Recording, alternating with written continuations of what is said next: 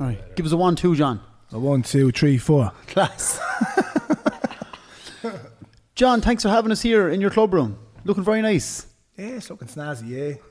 Is there many photos of you on the wall? There's a couple there over in the corner there, the early noughties and the mid noughties, and I think we won it in 2010 as well. But they're nice to be up on the wall. The glory years. You're on the microphone here. Are you enjoying doing the bit of commentating these days? Yeah, I love it. Yeah, I suppose. Look, I couldn't have ever envisaged when I finished up in January 2013 that I would go on and I suppose be part of RT radio. Never envisaged that.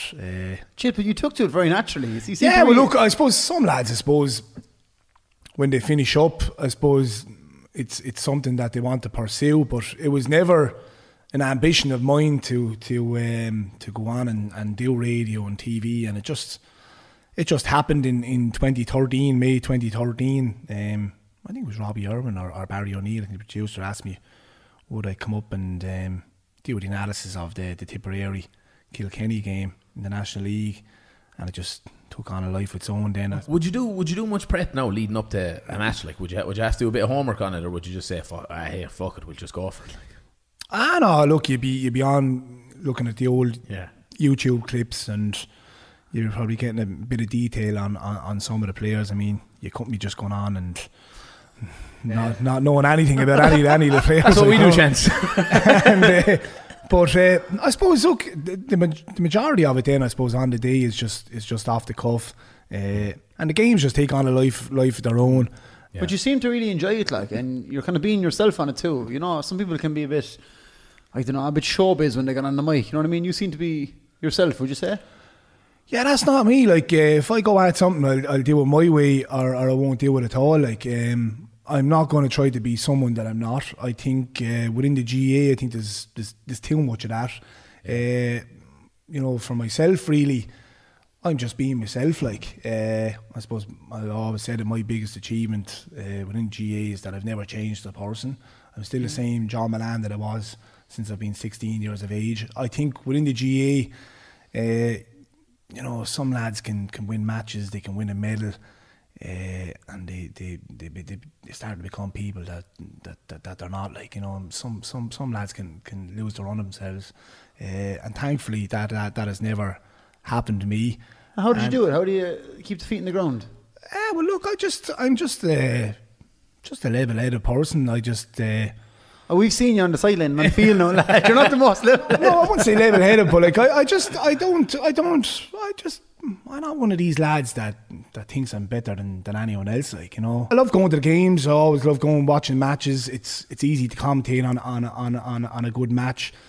And I suppose the radio is a great gig. I love doing the radio. TV just wouldn't be for me. I'd have no interest in TV. Go away, you wouldn't chance the Sunday game? No, it's just fancy suits. No, putting handkerchiefs down and putting makeup on, and I couldn't be dealing with that, you know. Come on. No, genuinely, I couldn't. Look, it's even other TV offers have come into would I do this or that, and I'm kind of reluctant to do it. Like, you know, I'm my own man in that way, like, you know. And I just feel at the radio, it's a great avenue to having a bit of crack and bringing a bit of enjoyment to it, like. And I think that's the one beauty about radio, you know, compared to TV. I just think TV is it's all too serious, and you know, you have to be watching your words, and you know. You don't have to watch them here, anyway. No, and I suppose then you have to coming in with big words, and that's just not the way. That's just not the way I operate. Like, delicatessen, you know? But pontificate. I heard that said one day. I said, "What? Where's he from?" But I don't know. I think that's maybe part of the reason that, like, the Waterford fans really seem to take to you more than other players. Like, I think you were a bit of a fan favourite. Would you say? But look, I can attach myself to Waterford supporters. You know, I suppose '98 I would have been up in the terrace, and one of the lads, you know, having all drinking the cans and before the match, and you know, roaring the lads on, and I suppose that's where the growl came from. You know, I can attach myself to everyday life in Waterford, like, you know. it's a great place to live. It's a fantastic place to live. I love living in Waterford. There's unbelievable characters around. The banter is good, and I can attach myself to their way of thinking. And what it kind of means to them, and sport plays a massive part in their lives. And I was just thankful that I was able to, give them something back on the field. And we'll have to ask you about that time that it seemed to spill out of you on television, that famous interview where you said you loved the people of Waterford. Yeah, well, look, that was 2004, and we watched it back yesterday on YouTube before we came down. But we love it, like the fans are around you, and they're just beaming around you. Is it Brian Carty who's trying to interview you? I know it's Tony. Tony Dono, yeah. And Tony people are just shouting, "We love you, John Mullane." Over Tony. Yeah, and I suppose, look, it was every emotion going through as what they've been sent off, and rightly sent off at the time. Probably knew I was going to miss an All-Ireland semi-final. I was more relieved than anything else that, the lads were after winning the match and that I wasn't after leaving them down. But I suppose pushing on a couple of weeks later, I kind of probably did leave them down because, we didn't get over the line in the All-Ireland semi-final against Kilkenny. I think they lost by 3 points. Felt they could have made a massive difference that day. And I would have been one of those kids who grew up in the 80s, 90s, fantastic times, but they were tough times as well. Nearly put myself into their way of thinking as well. Yeah. And sport is a great release for people. It's like to go off to the matches on Sundays. Like some of them, don't have the luxury of probably going away on foreign holidays, and I can delve into how they are feeling, and sport and hurling, it plays a massive part of their lives. Before we came down yesterday, we were chatting obviously about coming down to meet you, and we were saying when we used to be them lads on the terrace drinking cans and roaring abuse, probably at you, John, to be honest. You broke our heart enough times. But we were saying when you used to come out and the Waterford fans, it was like you gave them an extra. They all felt 10 foot tall. And we were saying when you'd have red calves, and we were just wondering what were you baiting yourself inside, or what was?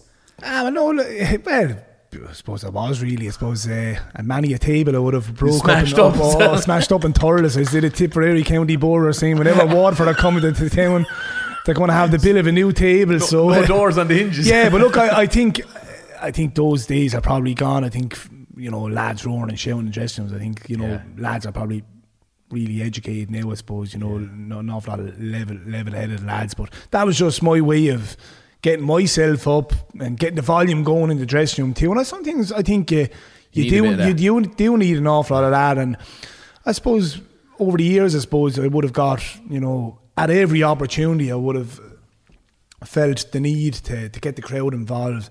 Yeah. That's probably the one disappointing thing I felt with Waterford this year, is that I was looking at some of the performances this year, and I felt they lacked a bit of energy and a bit of fire in the body. And where we 2 home games this year against Clare and Limerick, and you're saying to yourself, right, today is the day where you get the crowd involved.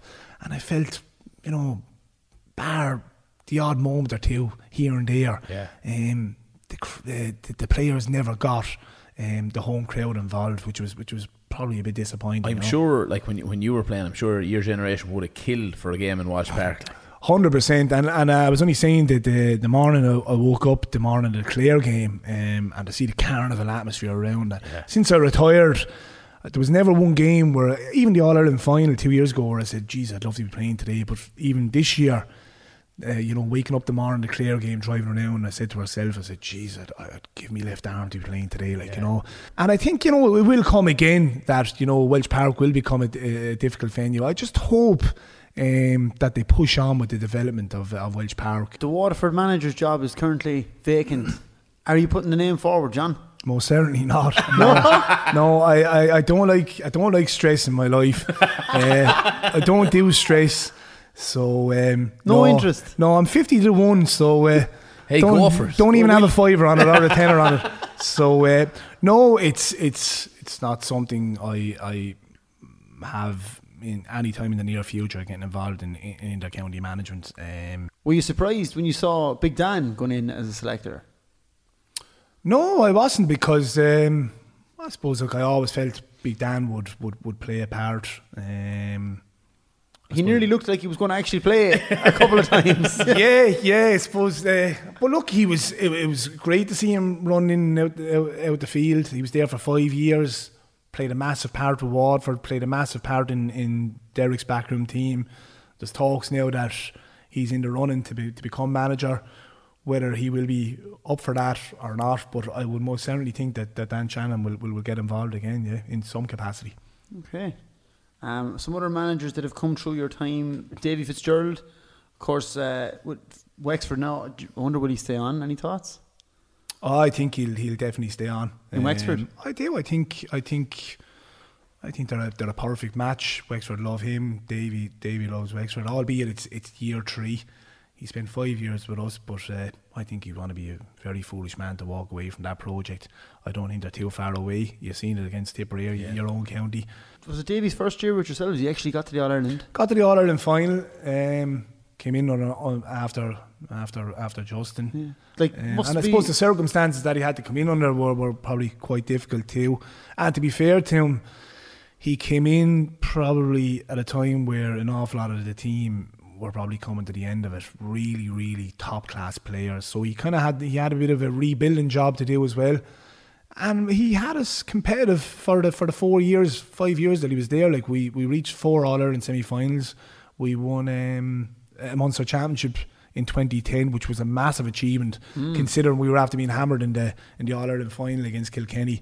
And he had us knocking on the door in a couple of league campaigns as well, you know. But when Waterford got to the All-Ireland that year, it seemed, just we were in Tip now looking at it seemed like the hype and the excitement and all was off the Richter scale down here, was it? Yeah, it just totally went out of control.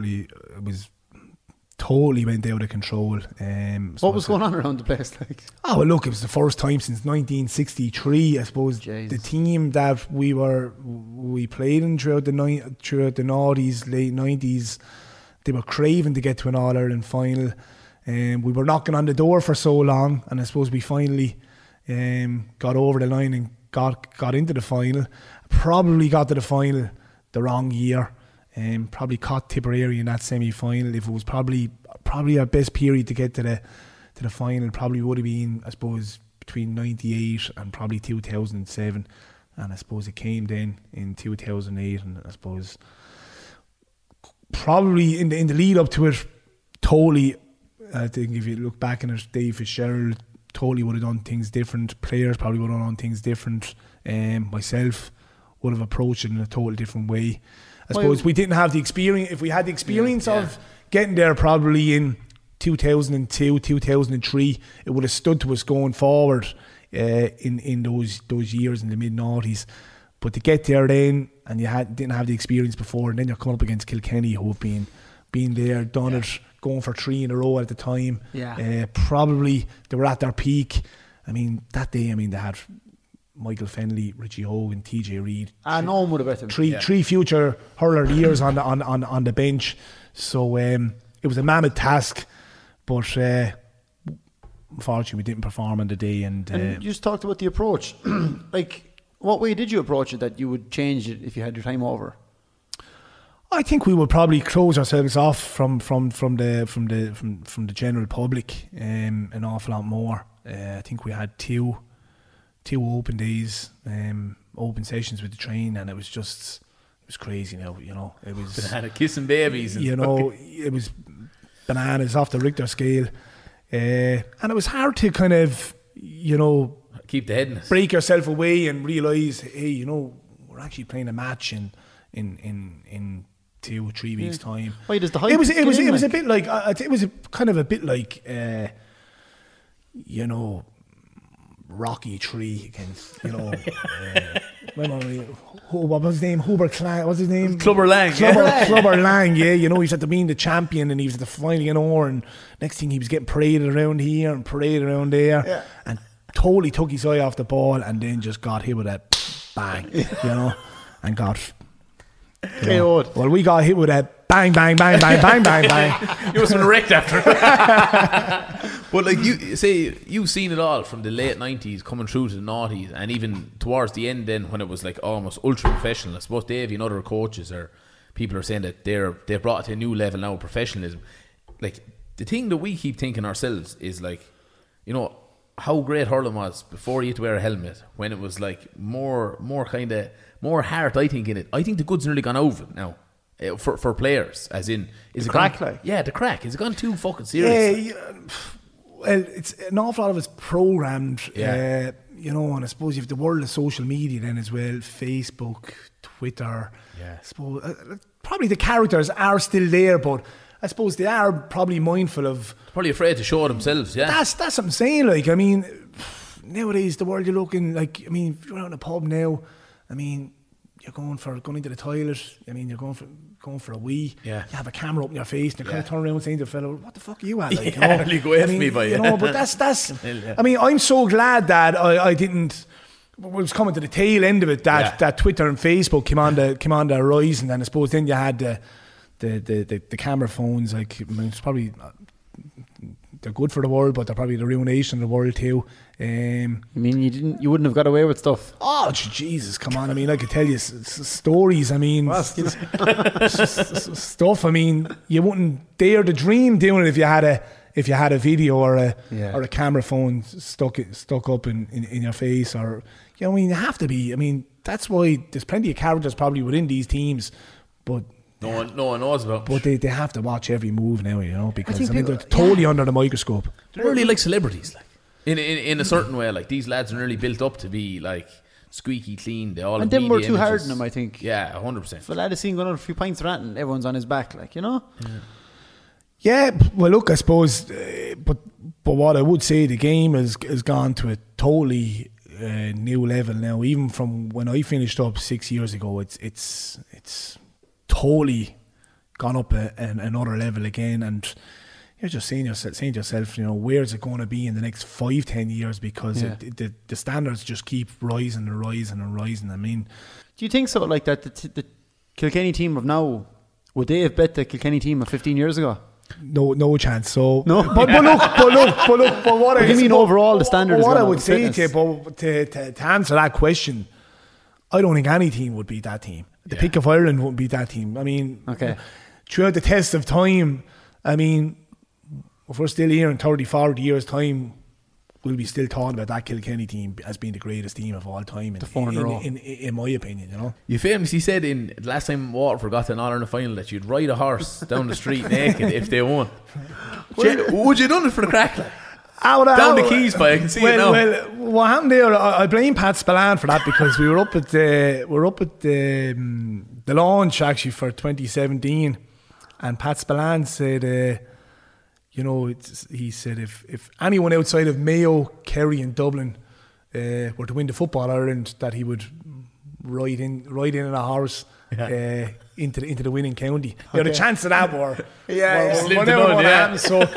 But lo and behold, anyway, so I was having a bit of crack at the time, you know. And said, Jesus, I said, if Waterford win it, I said, I'd ride down the key naked on a horse. But then it just took on a whole life of its own. I never wanted Waterford to win a match so much. But you know what? I said to myself, I was going to do it. Yeah. I actually had money raised for charity as well. I had a considerable amount of money raised for charity. Now look, I wouldn't have gone. Yeah. Obviously, I wouldn't have had to cover it up. So would have went full bareback. What did herself say about it? What could she say? I'm a man of my word. Like, I would have had to follow through, and every person was you know, kept reminding me, you know, and you know, they were winning the game after game, and next thing it was.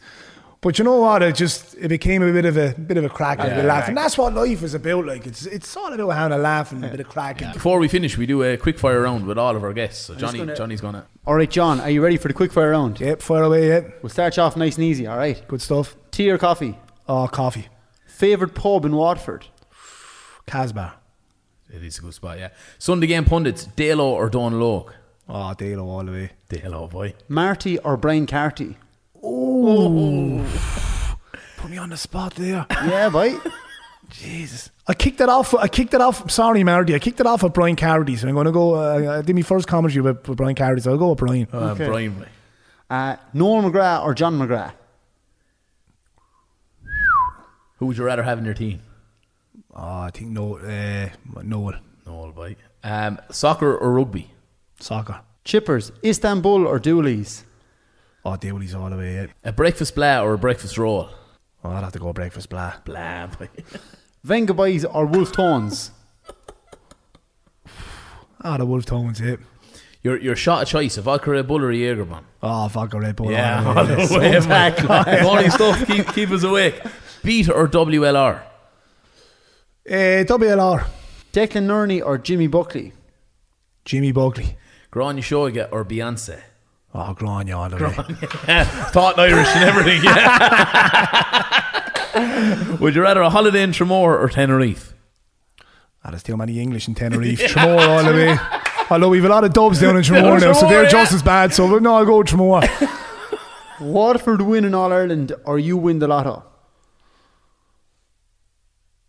You know what? Money doesn't mean everything to me. I would go Waterford winning the All Ireland would be like winning the lotto. So, and I think the enjoyment that will bring to an awful lot of people, I'd go Waterford win the All Ireland. I think that perfectly sums you up, John. You're some legend. Fair play. Thanks a million for that. You could buy a lot of people a lot of rounds. You'd have some night in the Casbah, lad. You make your own Liam McCarthy, lads.